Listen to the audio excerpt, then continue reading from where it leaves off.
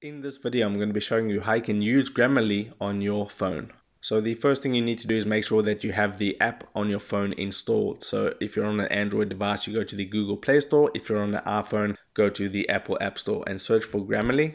And then just double check that you have that installed. I have it installed already and it is set up so I can go ahead and use it. So if I go to a notepad on my phone, and you can see at the bottom left above the keyboard, it has a green G, and that is the Grammarly app. So all I need to do is type in something.